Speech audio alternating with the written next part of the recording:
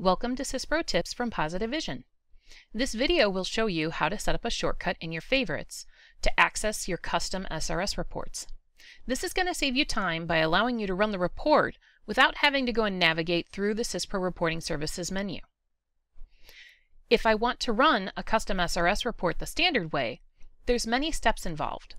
First, you have to go and navigate down to the SRS Reporting Services.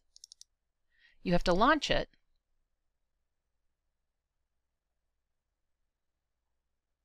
Then you have to go and find it in the menu. And each of these steps takes time. The time this takes can add up if you have many custom reports to run each day. So let's set up a shortcut to save you that time.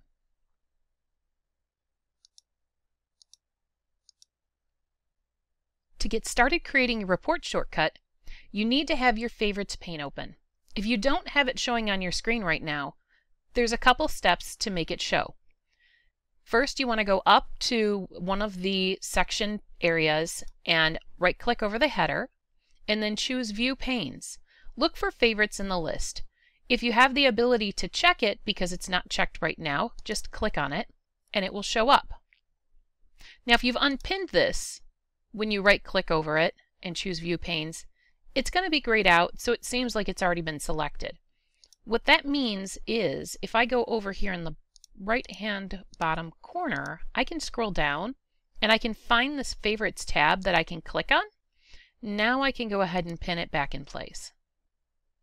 Next, we're going to choose what category you want to add your shortcut tile into. I'm going to go ahead and put mine up here in my favorites because I'm not stuck keeping it there after I've made it. I can drag it afterwards to wherever I'd like to have it end up.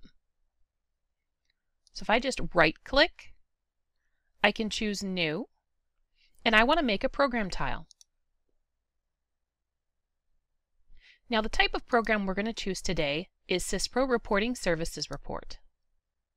And we're going to click Browse. Now, you get a bunch of reports, and these are the ones that already exist in SYSPRO and were not custom ones that you made.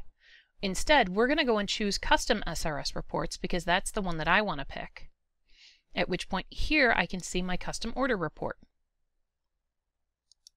Click Select.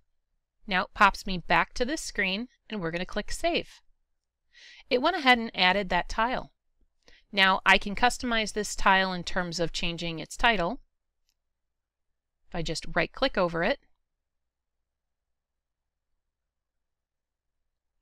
click Properties, Title, and then Text.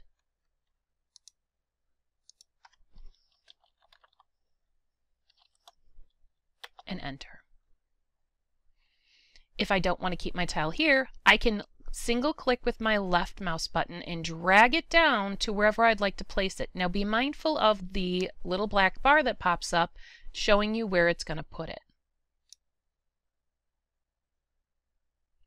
Thanks so much for watching. I really hope you enjoyed the video. Please let us know if there are any tips you would like us to record. If you'd like to see more of our videos, please subscribe to our channel and blog.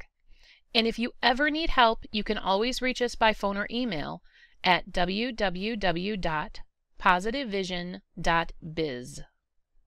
Thanks, and have a great day.